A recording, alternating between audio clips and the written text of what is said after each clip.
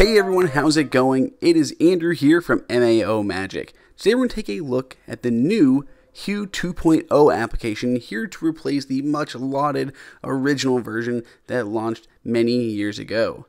The first big improvement that has been changed since the last iteration is it's a lot less confusing. When you are in the app, you get to choose rooms instead of these kind of arbitrary scenes.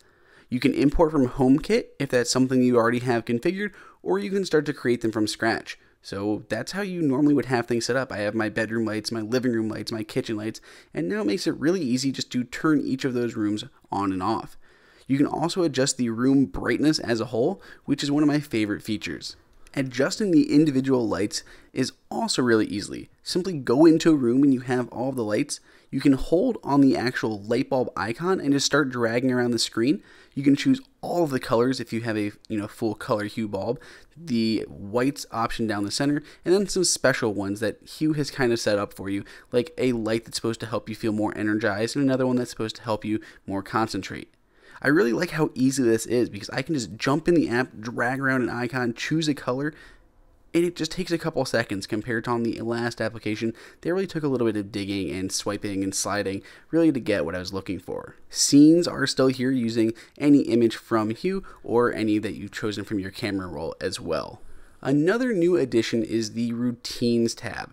Now before you could set it up so it would automatically turn on and off your lights as you would arrive and leave, and that's the same. So I can choose when I get home or when I leave, turn the lights on or off. You can choose specific rooms, which is really handy because that's really what I want. I want my living room lights to turn on when I get home, and you can even opt to have it happen after sundown. So only after sundown will the lights actually turn on. What really helps though is if you're going to be using these kind of location aware ones is if you actually allow Hue to monitor your location, and whenever you do arrive, that's kind of what makes that work. So if you don't have location aware turned on, it's really not going to work as well.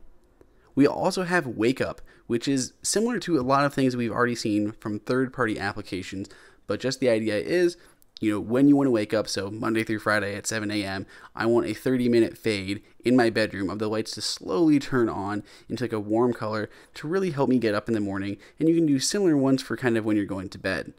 You can also set your own routine, so if you don't have any of those few that Hue has already set up for you, you can create your own at certain times. In other words, that's just a schedule, so you can just schedule your lights however you would like.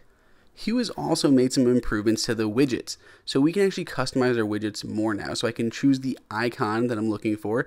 There's a ton of different ones, so if I have a certain movie mode that I like to turn on quite often, or a dinner mode where I want to dim the lights a little bit, or any of those scenes, I can choose an icon so I'll know what that scene is actually going to do.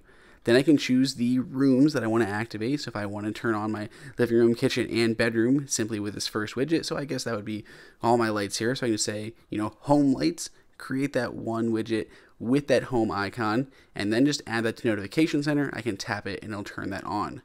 So if we get into Notification Center, you obviously swipe down from the top. We're going to go all the way down to the bottom and hit Edit. Then we're going to go down and find the Hue widget down here, and I'm going to hit the plus button. I'm going to actually drag that to the top of my list so we can more easily see it, but we will have our new kind of widget here. I can just tap that button and get directly to my home lights and turn those on and off without having to actually go into the app itself.